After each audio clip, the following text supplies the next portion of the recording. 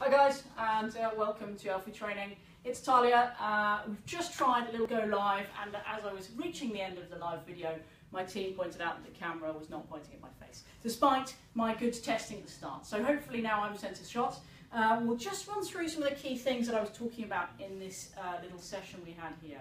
So as I've said, I'm Talia, and I'm coming to you live from Healthy Training, our offices here in Poole. We've recently moved office, and we are now in County Gates, very nice, spacious offices. And the most exciting thing now is we've got a big training room where we're able to host some courses.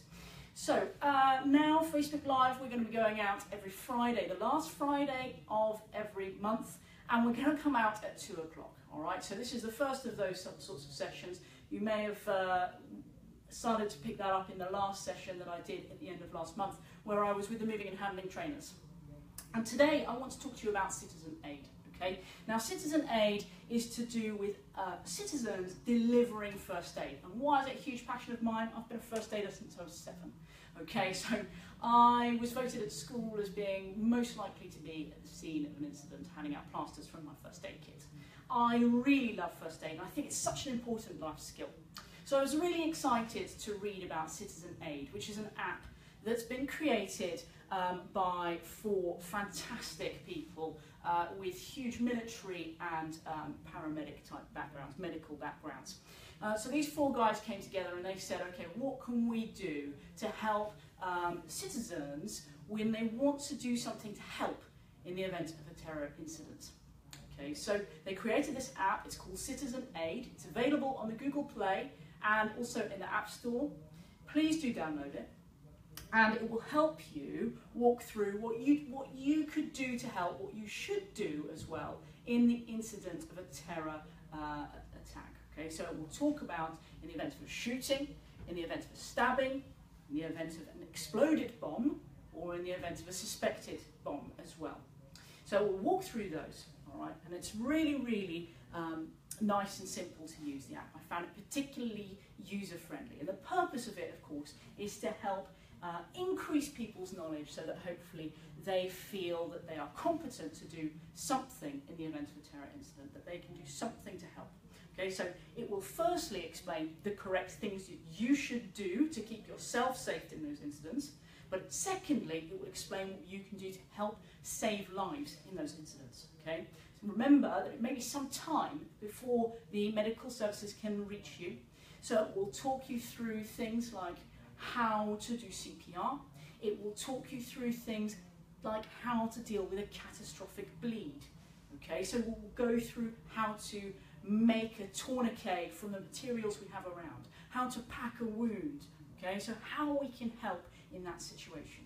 So I really, really think that it's a fantastic app, and I do encourage you to download it. Now, if you don't have one of these newfangled smarty phones, then that's absolutely fine. You can get a leaflet, all right? You can order one online. Just search for citizenAID leaflet, and you'll be able to find one and get it delivered to you, all righty?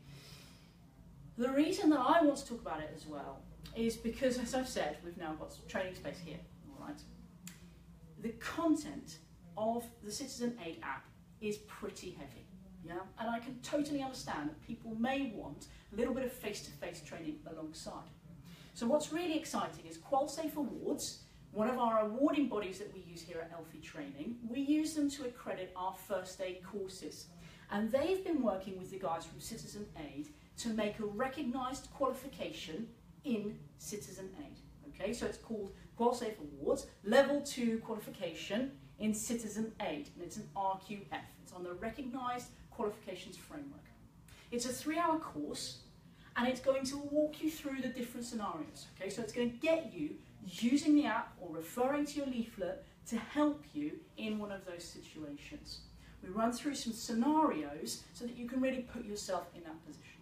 Okay, so as I say, we are a Qualsafe Awards Centre, okay, and we have been given the authority by Qualsafe Awards to run this new course. And I'm really excited about it, as I say, because I'm a bit of a first aid geek, and I really like it.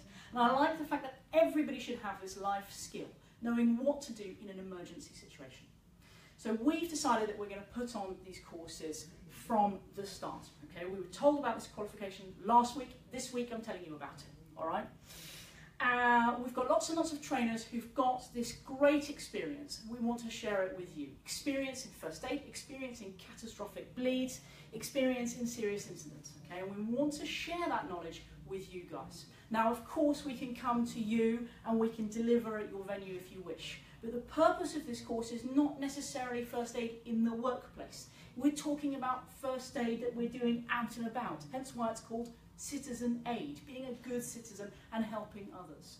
So please do consider, actually, if I'm working in a little volunteer organisation, something like that, maybe I've got a group and I meet outside of a workplace and you're thinking about doing something for your local area, then this might be the sort of course that you want to do. Please do get in touch. You can get in touch on our website or on the telephone, okay?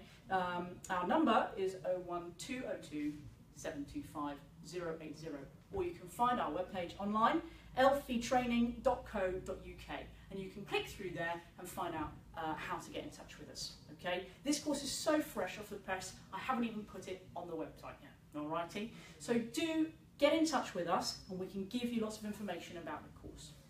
It's a 3-hour course, and to really kickstart us delivering this course, I've already booked in our first dates. Okay, so we're going to deliver the first course on the 24th of July and the second course on the 25th of July. I'm that keen, all right? 24th of July, we're going to go in the afternoon. We're going to be based here in Poole at County Gates House, okay? And on the 25th of July, we'll do a morning session on the 25th, here again in Poole at County Gates House. What do we cover in the face-to-face course? Because we know the content, yeah? The content is going to be the stuff that we're seeing on the app. So in the face-to-face course, we're going to run through some scenarios and we're going to practice some of those skills. So we're going to talk about prioritising casualties, who we can help, how we would help. We're going to practice our CPR skills, or learn them if we don't have CPR skills at the moment. We're going to make sure that we are aware of how we would use a tourniquet, when it's appropriate to use a tourniquet, what I could use for a tourniquet, all right? We'll talk through lots of scenarios, we'll get lots of practice. It's a 3-hour course, it's pretty intensive. Obviously we'll allow a little break, but we hopefully will have a great time together, all right? I say together, obviously you guys might have had enough of me by this point. You might not want to see me for those 3 hours. I am working with our trainers to see who might come and down and deliver that, but it may well be me. So yes, 24th and 25th of July here in Poole, and it's a 3-hour course. Who is suitable to come on the course? Literally anybody from the age of 14. That's the only stipulation, okay? So it's open to people who are 14 plus on the start of the course, and I would ask, please, if you are under 18, that you have considered the difficult content that we might be discussing, okay? So we can make sure that you are prepared for that. So yeah, anybody 14 plus, citizenAID, we're going to look at how we can support fellow citizens to deliver first aid in a major incident. And we're saying a major terrorist incident. Why is it important that we might need to be able to support with that? Because it could take, we've analysed, there's practice drills that the medical services have performed with the emergency services, and they've looked at the response time. Obviously a medical professional cannot enter a terrorist area until it's safe to move forwards, okay?